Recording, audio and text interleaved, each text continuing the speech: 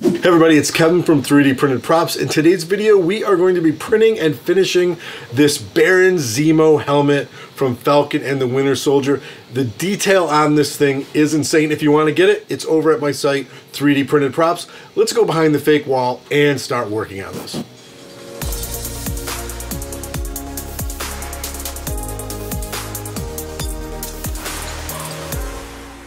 So here's what Zemo looked like back when Kirby created him. Very big and puffy, not regal and Baron-like. And of course, here now he is in Falcon and the Winter Soldier. And as we've seen, he has found his mask, he has put this guy on, and he has started to wreak havoc. Well, let's start our own Baron Zemo mask. So this is a nice little setup that I like using. It's an old light stand with a mannequin head or a wig head. I don't know what it was. It was for some project a long time ago for my son.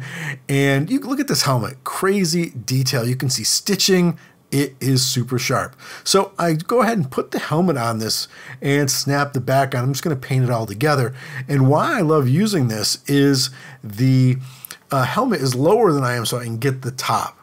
As you can see, this is just some Krylon, and it's called Sweet Fig, and I think it is the most perfect purple color for this helmet. Links in the description below. I got it at Lowe's, but you can get it on Amazon if you want. And I'm going to go ahead and coat this up with paint. And here is the crown. I went ahead and had the crown done, even though it's not in the show yet. Maybe it will, maybe it won't. I don't know. But I wanted to have it because I dig it.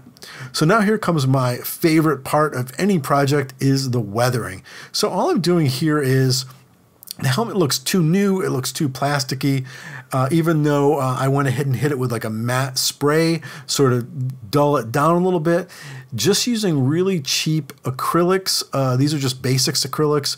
Again, links in the description below, with some water, varying the intensity of the paint. So sometimes it's very watery, sometimes it's just the paint. I'm hitting areas, cracks and crevices where dirt stays, and then I'm brushing some of it away with a paper towel to really get that look.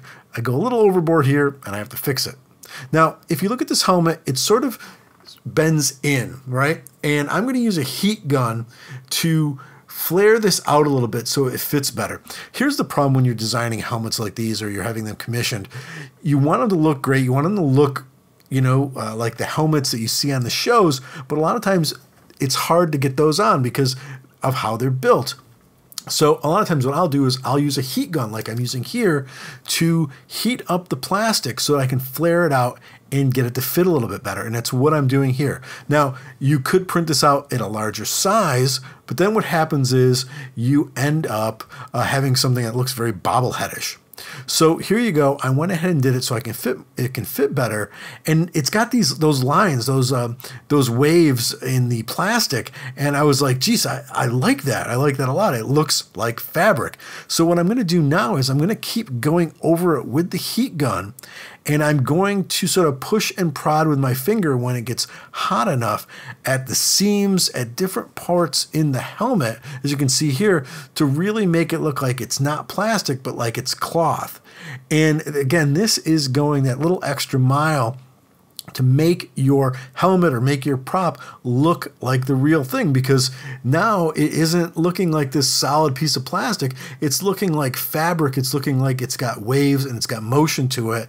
And I'm really, really digging how this thing is turning out. The more that I'm just sort of pushing and moving pieces around to make it look like this is a fabric mask, not so much a mask made out of plastic.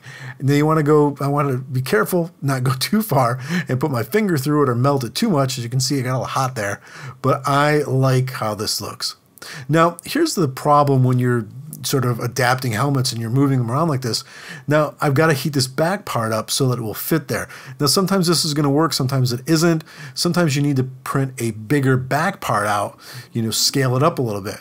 What I discovered was this doesn't really fit that well anymore, and in wearing the helmet, I realized I don't think I want to have this back piece. I'm just going to put a purple balaclava on the back so I can get some more airflow, and I think it'll look a lot better. So there it is, the Zemo helmet from the Falcon and the Winter Soldier. Again, if you want to print this out, you can get it over at my site, 3dprintedprops.com.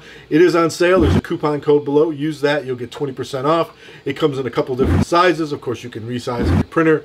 It also comes with the crown that you can just pop on or off, whatever you want. Super detailed, really fun print, really easy. No sanding of the helmet because all that sort of texture just obscures any kind of layer lines.